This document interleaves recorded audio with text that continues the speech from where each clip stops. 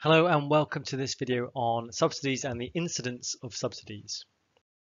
So in this video we're going to look at what the term subsidy means and then illustrate the incidence of a subsidy on the producer and consumer. So a subsidy, this is money paid by a government to a supplier and it has the effect of reducing their costs and encouraging them to increase output.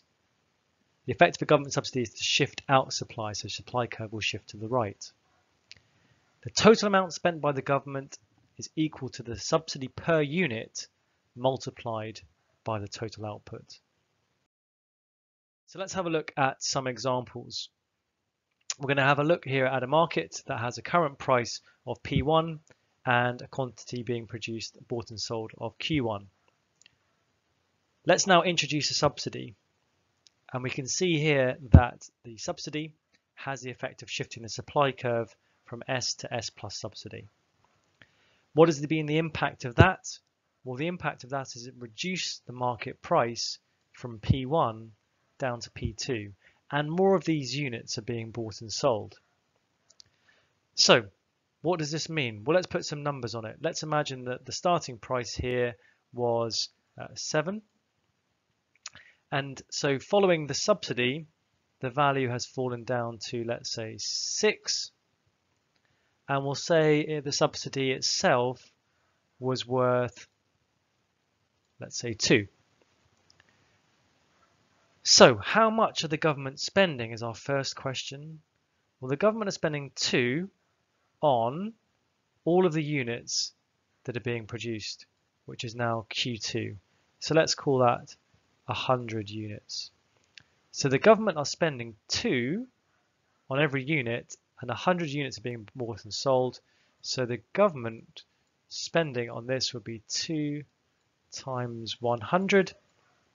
They would be spending $200 or euros or millions of pounds on this particular subsidy. And the area that would represent that would be this area here. So the government are spending this much money, this 200. And the question we're asking here is the incidence of the subsidy. Who gets the benefit of this 200? Now, if you were a consumer, you would see the benefit through a lower price. And if you were the producer, you would see the benefit through a higher profits. So if we're trying to come up with the area here that represents the benefit to consumers, the incidence of the subsidy that falls on the consumer here sees the change in price from P1 to P2, and it applies to all the units, all the 100 units up to Q2. So the consumer share would be indicated by this red box here. The value of that area represents the share or the gain to the consumers from the subsidy.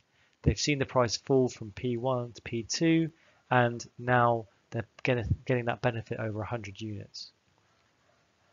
So by definition, the rest of the subsidy, the remaining amount of subsidy that hasn't been taken up by the fall in price, must be going to the producer. So they are getting, again, 100 units worth of this particular value in here, the difference between P1 and P2 plus the subsidy. So this green area at the top here represents the incidence of the subsidy on the producer, the share of the subsidy that goes to the producer of the product. So this diagram nicely summarizes that the introduction of a subsidy, the total cost is represented by the light and dark grey areas. That's the total cost of the subsidy to the government. The benefit that goes to the consumer is represented by the dark grey area, and the benefit of the subsidy that goes to the producer by the grey area.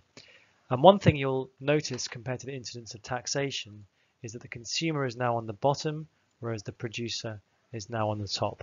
So you just have to flip that around in your mind and recognize that will be the case when we're talking about a subsidy.